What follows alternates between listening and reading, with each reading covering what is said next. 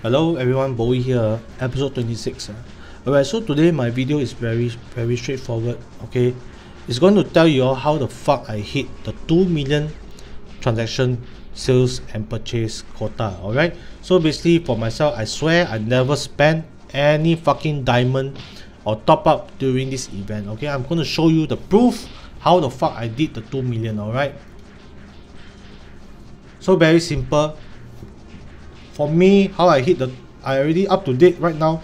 I already hit 1.51 million total transaction already. Alright, so how I hit my 1.51 total transaction is very simple. I buy material, I smelt, and I sell. I buy material, I smelt, then I sell. You all understand what I mean? Means this everyday 200k crystal, right? The quota, right? Every day I spend 200k, I smelt. Next day I sell, I claim 200k. So this day 1 I spend 200k. Day 2 I earn 200k. Day 3 I spend 200k. Day 4 I earn 200k.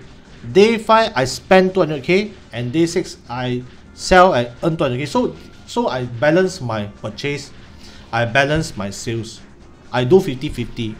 Not sure if you understand what I mean, but anyway, moral of the story is day 5 I already hit 1.51. On top of that, this dazzling diamond tail is obviously both. If you all see my fucking video, I'm not interested in all this fucking costume.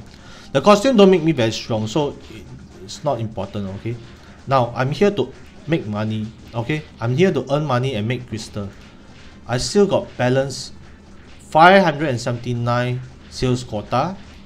I still got 1, 2, 3, 4, 5, 6 lines of things I cannot claim because this is the maximum quick select. Okay, so I will have about 630k worth of balance sales to claim. Okay, so probably this event, the total sales amount will be about 1.4 million, and I will have a cashback of about 200 over k.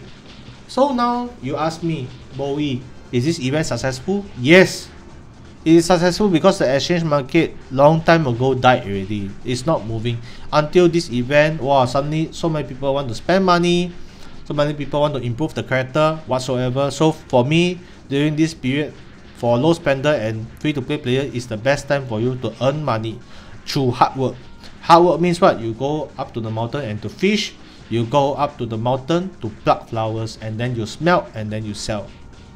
So guys, I know this is the day 5 of this event already, but what I can tell you is the exchange market is not completely dead.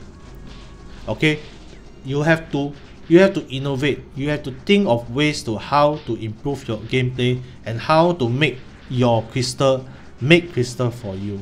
So this is what I did. I started this event with 700k. I spent 200k.